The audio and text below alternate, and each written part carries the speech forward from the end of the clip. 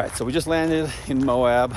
We got the guys here. I think 8 of us just piled out of the Epic there, and meeting up with Hunter and Davis, who drove through the night to bring us the vehicles. What's up, Davis?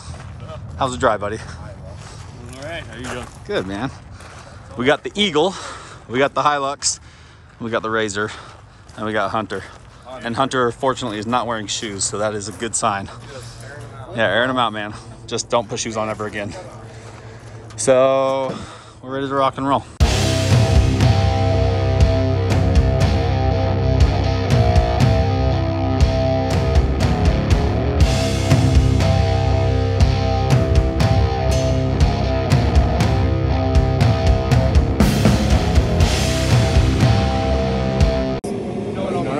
Cody, what do we got going on here?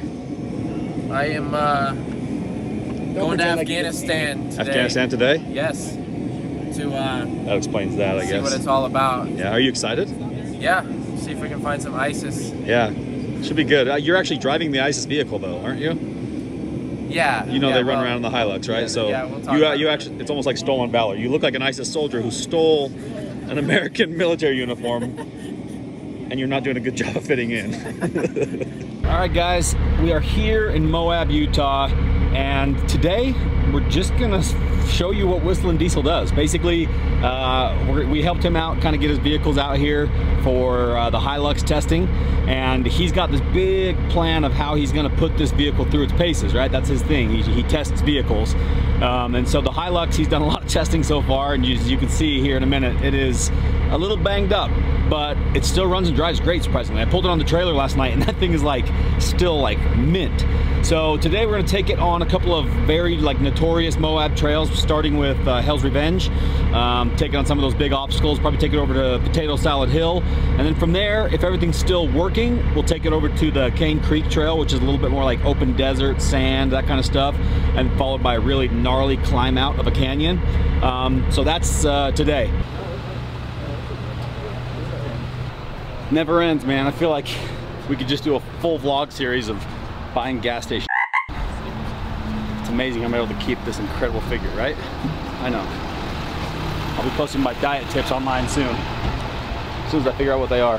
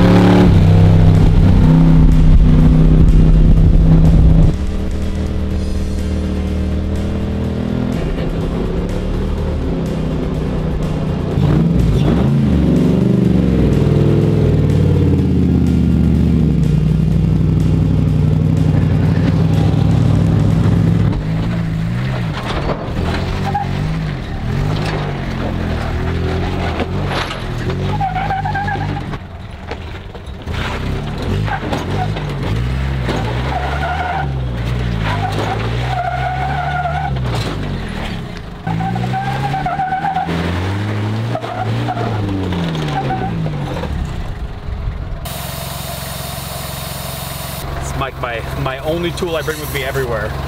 Good for guys to use the most. Yeah. That front end's even lower. That's one thing this was not going to be short of today, was air in the tires. He tried climbing that hill with a solid 90 PSI on semi-truck pressure over here. We'll try this again. All right, here we go.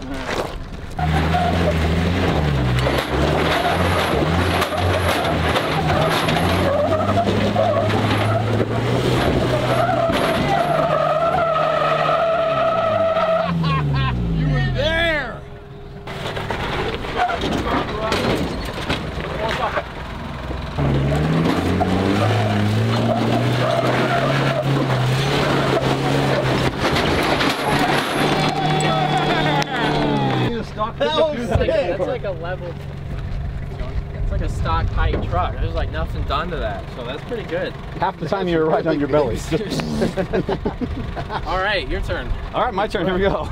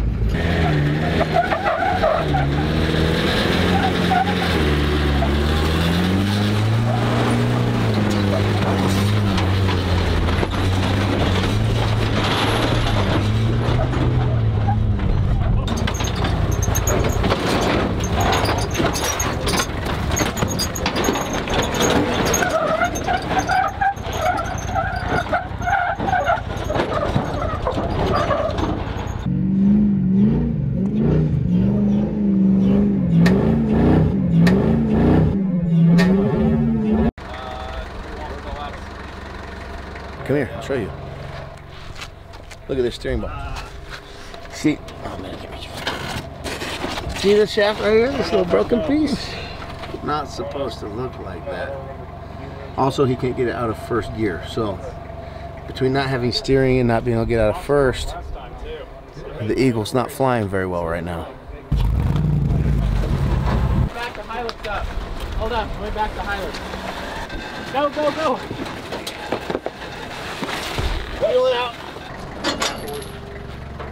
Yeah, I mean, just want to tie it into.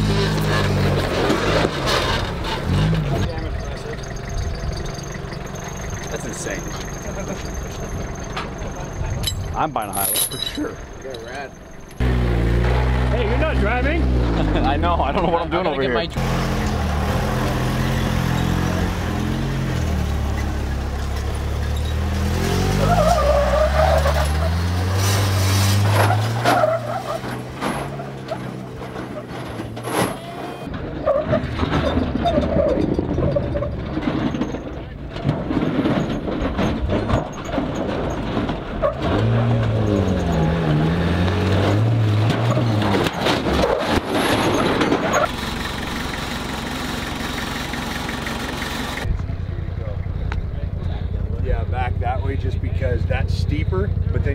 liking the wedge. Yeah, just go around the loop right here. You can do it again? Guys, I need you to stop what you're doing real quick and go subscribe to the Trailmater YouTube page. So that's Rory right there. He's the man getting us out of the pickle here. And he's done it multiple times for us down here in Moab. You can see Trailmater, like that right there. Is it spelled Trailmater, just like your license plate? Yeah. Just like that. Subscribe to the YouTube channel because his channel is all about off-road recoveries down here in Moab with this gnarly dually recovery truck. So like, subscribe, give that man some love.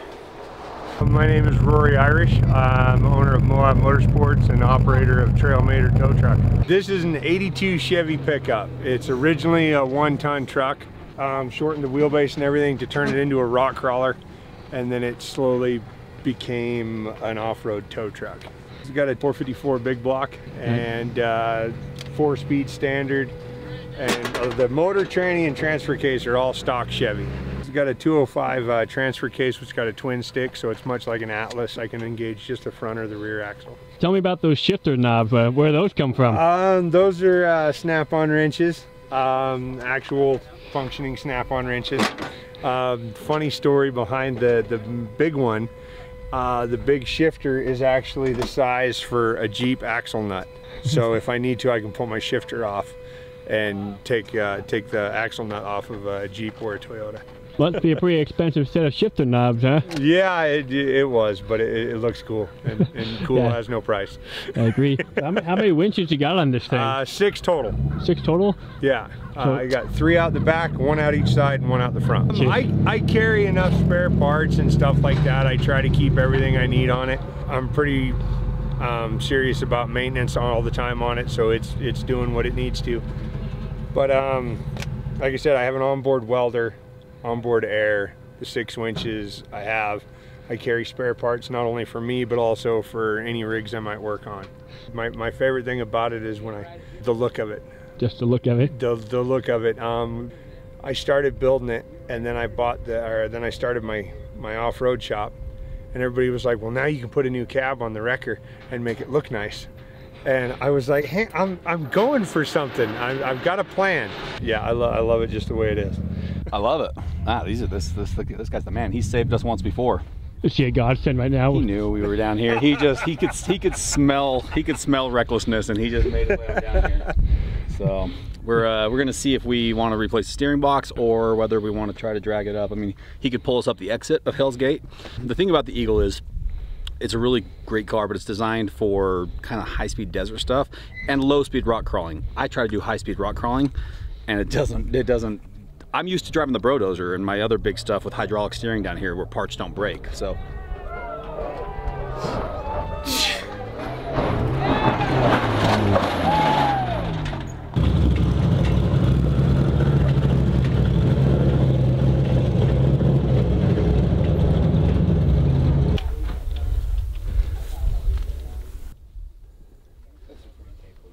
So that's non-factory. What's All that? right, that's non-hydro assist. No. So it's just factory. Yeah. So yeah, I'm certain I've got one at the shop. Yeah, what do you want to do? Are you worried that even if we fix that, our trans isn't gonna? So that is the issue, is we've got the trans that's not engaging. Like I said, if we can get it to steer, that makes dragging it out a lot easier. Yeah. Yeah, if I can get it to steer, I think it'll drive out. So let's we'll go grab the steering box. Okay. It's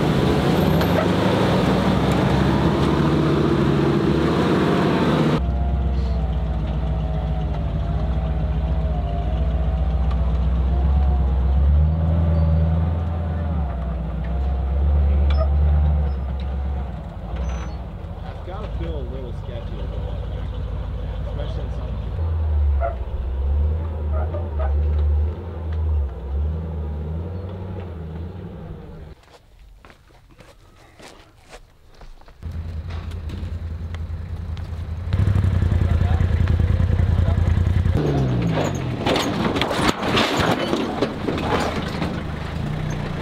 Opened up inside my tool case. Are all the tools?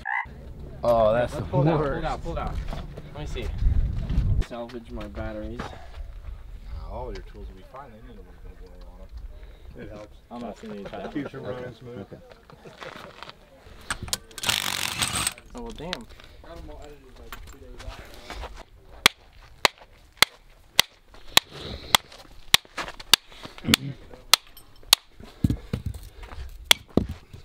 Impressive. The battery? Yeah, that's what was working. That's the one I was touching with my palm. Okay, what? Back up a little. Hold it right there. Phil Collins. You can go back up the way you came. Two up. Hell yeah, it was unreal. Nope, no hams this time. All the hams are gone. Back tires.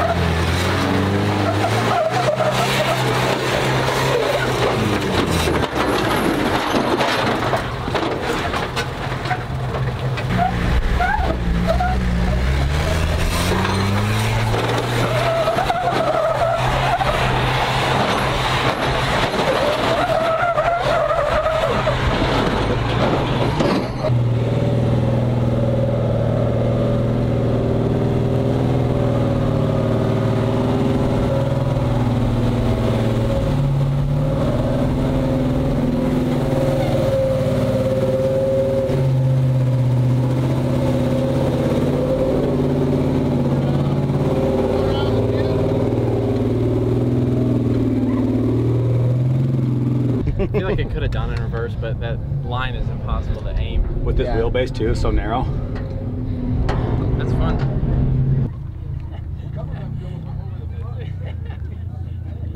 What are you saying? I made the mistake of kind of getting frustrated with the Eagle this morning when it broke, and then the steering box broke, and had, a handful of little issues.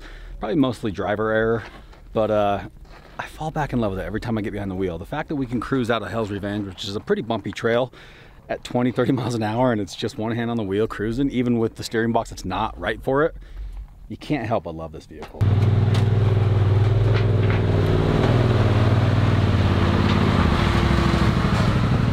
So this is Rory's recovery rig, and it was one of the original wrecker style off-road recovery trucks down here in Moab. And let me tell you what I like about this thing. Obviously, you guys know that we use recovery equipment all the time. This is very specialized because this can go on any trail in Moab. There's a lot of recovery outfits down here, but they can't go to every trail. Rory can go anywhere, and he can crawl backwards over like a lot of the rock crawlers. So the thing about it is he's kept it pretty simple. It's got leaf spring suspension, which is just durable as could be. It'll last forever. It's got all the 1-ton running gear.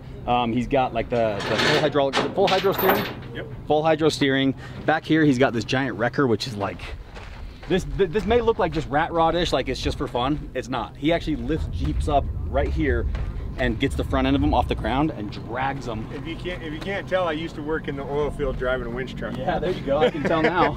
That's exactly like a winch truck.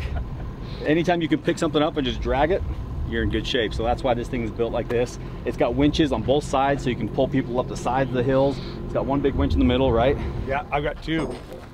Oh, you got two. There you go. I've Got your got backup winch I've got there? a 17.5 down there. I've got a 9,500 here, and I've got a 10,000 out the back. Plus the two on the sides. Two on the sides and one on the front. The truck has 6 winches on it. It is made to pull anything out of anywhere, and not only is it good at recovering, but it also has all these different spare parts on it. It's got like, look at this. He had a steering box that we need literally sitting at his shop. He had his guy run it to me. We had our steering box within, I don't know, 20 minutes. Like, that's insane. So anyways, this guy, I keep telling him, he's got to push his channel harder. He's got to do more videos, because can you imagine watching videos of this thing going out working all day? Like, that's way cooler than anything we do. So Rory, that's my challenge to you, man. Do more videos. And you guys already know, click down in my description below. It's gonna have a link over to Rory's channel. Give him some subscribers, give him some views, because honestly, the man deserves it. There's a lot of guys out there doing recovery work, but this guy's actually got like the recovery. He's not just a tow truck driver. You're a mechanic too. Like, you know what you're doing. So, love it, man. Appreciate your help out here today. No problem.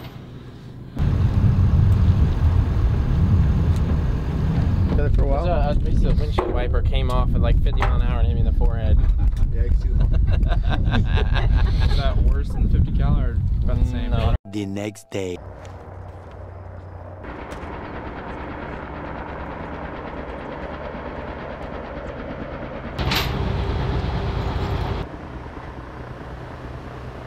Film from the road. I might need to. We're not gonna do it unless you're okay with it, alright? She's like, okay. And then Alright, rolling. Hey, we're here. Today is gonna be a wild day. You may have already kind of picked up on what's going on. Picked up. I see what you did there. Yeah, you may have already sling loaded. Well, that didn't work as well. I still like it. That right there is one of the coolest helicopters ever built, like ever. It's also one of the like craziest and most complicated mechanical contraptions I've ever seen. Basically, it's a K-Max helicopter. Has two blades that intermesh like this. So two blades that counter rotate means you don't need a tail rotor, which means you can pick up a lot of heavy shit, such as maybe like a Toyota Hilux. I don't know. But we're about to meet up with Marcus and the guys from Mountain West Helicopters, and we'll see where things go from there. So I'm Neil Jensen. I'm the chief pilot for Mountain West Helicopters. So normally what I do is I primarily fly this helicopter. It's K-Max. In the summer we fight fires. Winter we do a lot of power line work, construction work. We also do rehab projects for the Forest Service where we drop mulch and straw on old fires, pretty much. Okay, so what are we doing today with this helicopter? We're gonna be lifting up that truck and dropping it, so that'll be interesting. Yeah, what are your expectations or your feelings about doing all of this? I'm excited. I mean, I think it'll be fun. Haven't dropped a truck before. 25 feet. 25 feet doesn't look like 25 feet when you're 25 yards away. In the air, 50 feet looks a lot higher than 50 feet. So hands, grab everybody that's going to be on the ground. Head over to that pin drop I just sent you. Just make sure it's in a good spot away from any structures, any power lines, anything, and let me know when you're there. You want to let my plane take off? Okay. And then you guys go. Okay. And then we'll drop, and you guys can drop whatever the dropping part of it. Our first drop is only going to be like 50 feet, so we're going to be low level over there. Our second drop is going to be a high one. So before we do the second one, let's coordinate on that because we're going to be 10,000. Okay. Yeah. So, cool. Keaton Kerrigan's coming with me, right? You ain't going in the helicopter. Yeah, I'm right now. You want? We're only taking 2 up in the heli. We're taking 4. Who? 2 camera guys, Whistling and Dave. Yeah, That's 4. That fits 5, bro. You're sitting back like this? Sit in the back like that anyway. You sit up front, like shotgun. Shut up. I'm telling Dad. Don't you do I'm it. telling Dad. As your mother, I don't allow it.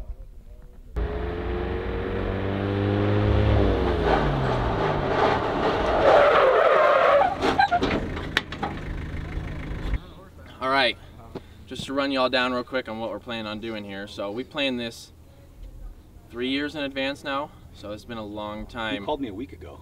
It's built right here in the U.S. in Connecticut, and it's pretty unique with the intermesh rotor system, and it can lift more than it weighs. It weighs about 5,200 pounds sitting here, and it can lift up to 6,000 pounds. So you don't even have a tail rotor, so they just counter spin, so they spin opposite directions. Yep. What are your actual thoughts on what's going to happen here? On the truck? With everything. Just walk me through the first drop. The first drop is gonna be, I mean, pretty straightforward. I'm gonna lift it up and fly it out there, and I'm gonna drop it. I'm gonna drop it. I mean, I don't think it's gonna. What's the truck gonna do? Upside down, nose dive? I think it's gonna nosedive a little for the Before or after the water? But that's not a 200-foot drop. That was a 200-foot. I love how optimistic you are about this. Not really this thing.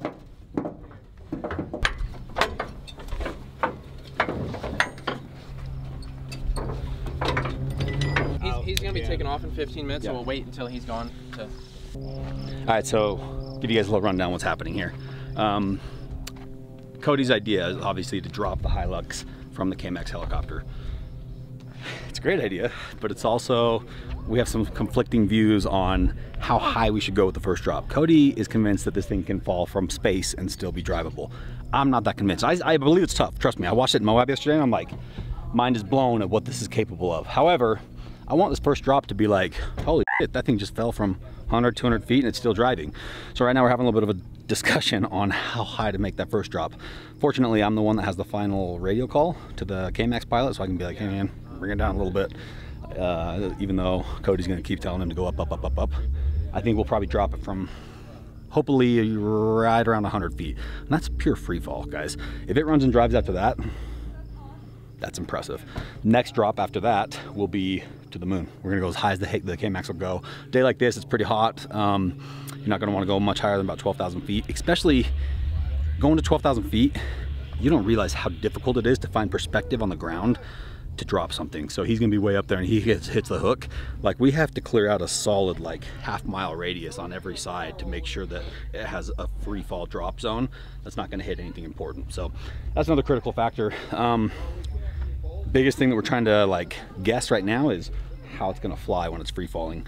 Obviously the motor's in the front, so we think it's gonna nose down. So with that, we've taken the front straps, these sling load straps are 10 footers, and then the rears are 20 footers. So it's gonna pick up a little bit like this. So when you guys see it pick up, don't think that it's tangled. It's gonna be a little bit angled like that. And then the idea is once it drops, gravity starts to catch up and it levels out and lands like that. Wishful thinking probably, but. So Lance, how you feeling? What are your thoughts? I'm feeling good. I'm ready this time. Think your drone can descend faster as the truck descends? I think it can. Since we're on the lower drop, it'll be just fine. I'm not gonna be able to go up if they're going up to 12,000 foot, but I'll see if I can catch it on the bottom half. You hear the air's kind of thin up there. Yeah.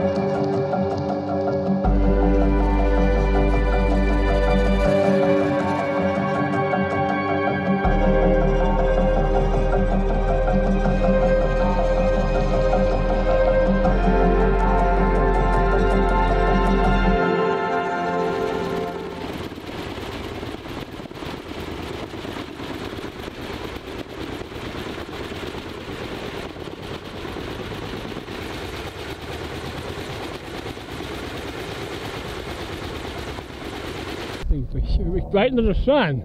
Hey, check this out.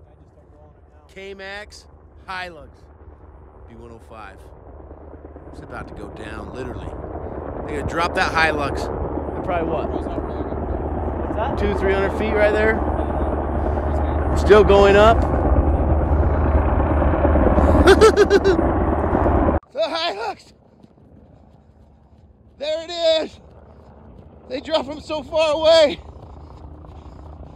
There it is, Hunter.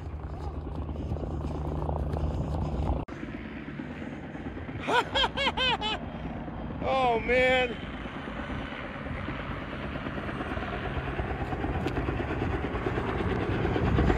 Operation Hilux drop.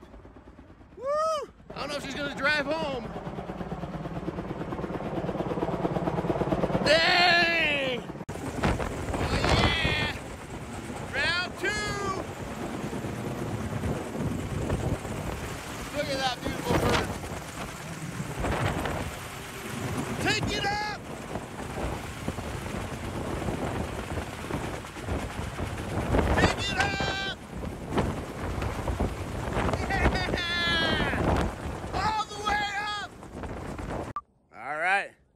2. It's much, much higher this time. You're at least 2,000 feet, maybe 3,000 feet right there.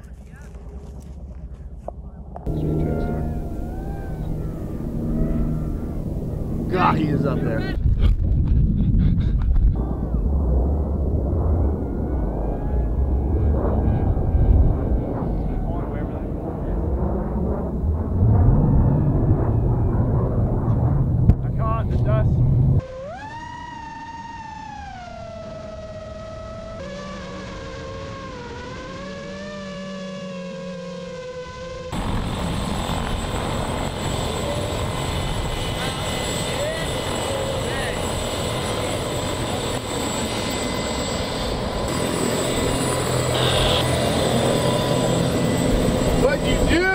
Dude, every piece of this is pancake right now.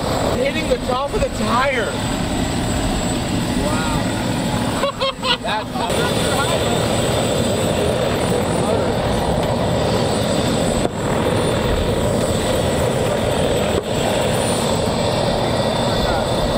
pancake right now. A car crusher couldn't get that flat. No, it is a pancake. Hey, did you start it? Did you fire it up? I went to the key. Hey! You either had it? Yeah. I've never seen something that flat before. The key's gone from the ignition. Gone. Rolling. Guys, I don't know, you probably saw that because you're watching the video, but like, that was mind-blowing. The first drop was like, cool, and it was like, oh man, that was a hard hit. Second drop was just like, it was like watching a cartoon. Watching that thing fall and fall and fall and fall and kept on falling, and right when you thought it was gonna hit the earth, it had like another 2 or 3 seconds of free fall. So, as you can see, it didn't survive either drop,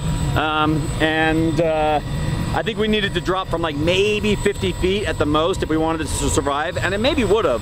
But even that 200-foot drop or 250, whatever that first one was, it kind of nosed into a ditch, and that was just enough to kind of like impact and just banana it. But as you can see now, I've never seen the car this flat, even under like a car crusher. It is like flat. No, I already said that way earlier. What is it? The odometer? It's only got 100 miles on it. It's a clean one owner.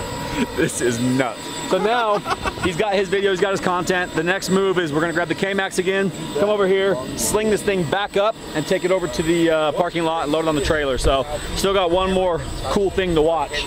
But man, that was just sheer force of speed.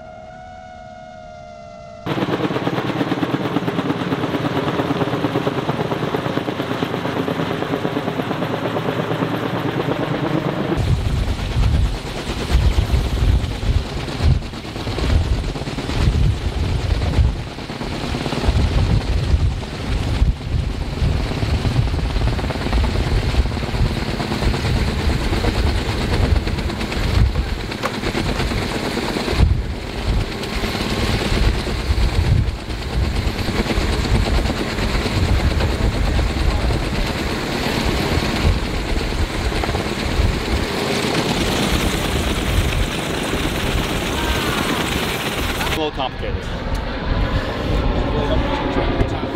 This wouldn't have been better centered if we would have loaded it Ourselves. Yeah. Ourselves. That was. With the forklift. I owe you guys lunch. That's a damn good pilot. Chat, owe you lunch? I owe you guys lunch. No, just for helping me. Oh, I couldn't have done I this. feel like you only owe that guy lunch. I couldn't have done this by myself. Let's pull his straps on. Oh, hey there.